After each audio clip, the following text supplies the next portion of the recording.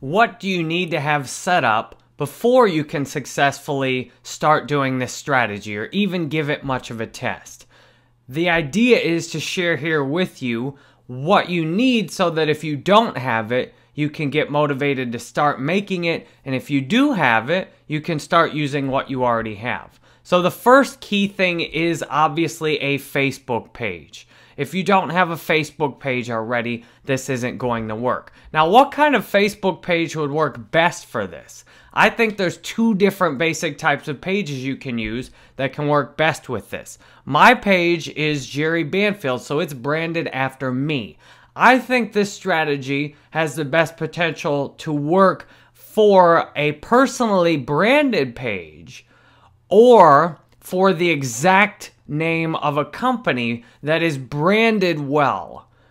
For example, if you have your product and it's obvious that anyone can see what it does. For example, if I had a company name, I could say online courses or something. Some name that's easily recognizable. This doesn't seem like it's likely to work very well with a poorly branded company name or something that's too complex. Because the whole strategy, as you can see in the post here, the whole strategy is based on word of mouth, viral sharing, and simplicity. So if you have a really complicated page name, or if you have something that is subject to being changed, for example, if you have some MLM program and that's the name of the page and then you switch to another MLM program, then you need an entirely new page. For this, you really need a page that's stable, that doesn't switch over time. A page where if you hop from one MLM program to another, one Udemy course from another, one line of work from another, you can still keep using the same page because you want a page you can use over a long period of time. So to me, a personally branded page is the way to go unless you've got a rock-solid company that you're working with. And that could be a client or it could be your own company. The client I have worked with is doing this with a company page, and they have their branding is outstanding. You can tell exactly what product they're selling by the name on their Facebook page, and it's only one word. It's utterly simple. It's not some sentence long page name as I've seen a lot of people. It's a very simple page name. So you might think, why does he go into detail so much about these little things? Well, when you're doing this over the long term, all these little things like the page name add up to a whole lot. And when people are trying to talk about your page, and when you're trying to run your ads for branding, all of these things matter a lot. So once you've got a page set up, and you've got your page, preferably you can get it verified if possible, if it's for a public figure, media company, or brand. So that might actually be easier with a brand. And if you can just get a few likes on your page, if it's a personal brand, or make something somewhere else, you can get it verified. So to me, verified helps on there to show people that it's trustworthy. Then what else? You want your page completely filled out with a cover that accurately communicates what you do. As you can see, this strategy doesn't have a URL in it.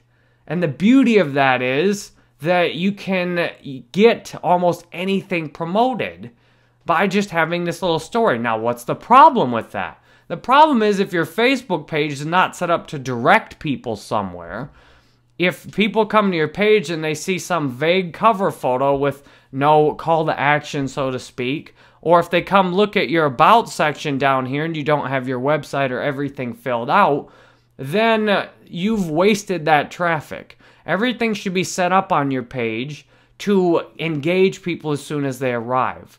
So to me, this doesn't seem like it'd be a great idea to do unless you have a bunch of posts already. So let's look and see just a little bit some of the recent posts I have. Tons of different posts on my page. And long story short, I've got this many posts going back nearly a year. My page has depth on it, and the client's page I'm doing work for has depth on it also. If one person sees this story, they can go read 100 more stories like this immediately. And that's really powerful for the long term for getting that viral sharing, because this story that is initially seen in an ad, and this is a review, and I'll talk more about making the actual post in a little bit. When someone sees the initial post here, this may not do the trick. This may just get them interested enough to go look at the page. If the page is branded well, if the page is explained well and filled out, and then there's more content, one of the posts on the page may make the actual conversion into an excited potential customer. So on my page, I've got lots of different angles I work here. I have inspirational videos.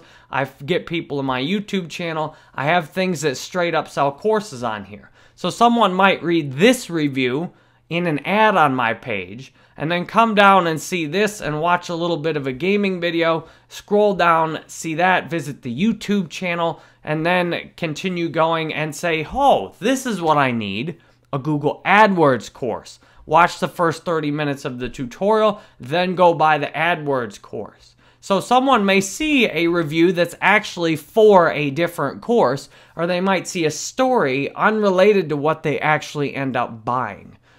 So in summary for this, I'm thinking to do this strategy, and the client has all of these things set up. A page that's branded well for the long term, a completely filled out page with photos and about sections that clearly communicate what's done on the page. And all of this to me is easiest if it's personally branded. And then in-depth, tons of content on the page that's matching the communication style, intensity, the mindset of the original post. Now, if you make something here that's all happy and positive, and then everything on the page is critical and how much politics sucks, well, that's probably not going to work out for sales either. So everything should be consistent across the page. So if you haven't got some of these things, now you know it doesn't take that long to set up most of these different things once you know what to aim at. So I appreciate you watching this. I value your feedback on the course, and I hope this is useful for you.